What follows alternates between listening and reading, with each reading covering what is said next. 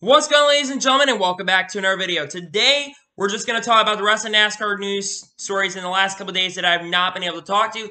Let's just get straight into it. So, Cometa Gasket will sponsor the pole award in the NASCAR Again RV and Outdoors Truck Series. So, a new pole award name for the NASCAR Again RV and Outdoors Truck Series. Sam Hunt Racing has announced their partnership with Toyota Racing Development.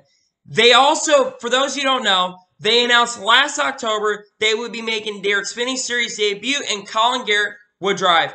In my opinion, I think that Sam Hunt Racing has the potential to go places. Maybe. We'll see. But they're a new team. I hope they do well because, again, Sam Hunt, he's been a driver in the ARCA West Series and ARCA East Series.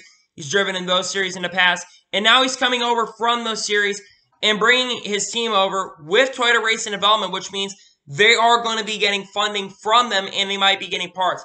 Now, how aligned will they be with Toyota Racing Development? Who really knows? But I really hope and pray that this team can get going. Because, again, I like when new teams come into the series because it means more teams joining NASCAR, if you know what I mean. Front Row Motorsports has announced a We Care marketing program. This will focus on consistent messaging across the team's public relations, social media, and partnership activation efforts during designated time periods for each cause. Basically, it's just like a charity. It's basically just charity for them, for Front Row Motorsports, which that's really cool. I mean, I like when teams do charity. I think charity is a great thing regardless, depending on your opinions on it, but I think charity is a really great thing. I think Front Row Motorsports is doing a great thing, especially for all the causes that they're probably going to end up doing here in the near future. They're probably going to do a lot of cool things with charity. I think I'm really excited to see what they can do with this. So this is shocking.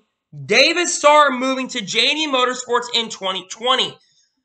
He's leaving Jimmy Means Racing in favor of a rookie. So yeah, according to a source, a anonymous person at TobyChristie.com, they spoke to Toby Christie and basically stated that David Starr is basically going to be leaving the organization at basically 2 weeks before. To be honest, I didn't see this coming. David Starr had minimal success in a 52 car. I think he is going to a better ride personally, depending on which number he gets, because we don't know what numbers the drivers, Jesse Little, Colby Howard, or he are going to be running this year. But we'll see what David Starr can do. Personally, I think David Starr's goal is to just perform better than he did last year at Jimmy Means, which, again, that should not be too difficult to do. But again, I've seen at times that 52 car can run top 20 at times with certain drivers, and they can beat these JD Motorsports cars.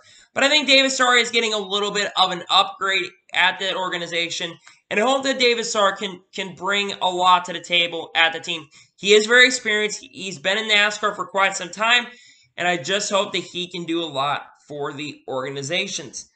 SiriusXM will be sponsoring Mark Truex Jr. for 5 races. The races that they will be sponsoring him are the Busch Clash, the night race in Martinsville, the 2 Pocono doubleheaders, and New Hampshire. They expanded to 2 more races this year after Mark Truex Jr. won last year at Dover. I believe that's the main reason they're sponsoring Mark Truex Jr. for more races. And finally, Fire Alarm Services will be sponsoring John Nemechek for 4 races this upcoming season. They will sponsor him at the Martinsville Night Race, the Indianapolis Race, the Brickyard Race in July, the Daytona August Race, and the season finale at Phoenix International Raceway. So, I know this video is very short, but there wasn't much news to really discuss. So, I want to thank you guys for watching this video. Please like and subscribe to the channel. Turn notifications on so you can be notified when a video does go live on my channel. Follow me on all my social medias. Links to the description below for that, which is Facebook, Twitter, and Instagram. And comment below your opinions on this video. Anyway, I want to thank you guys for watching this video. And I will see you guys next time. Take care, everybody.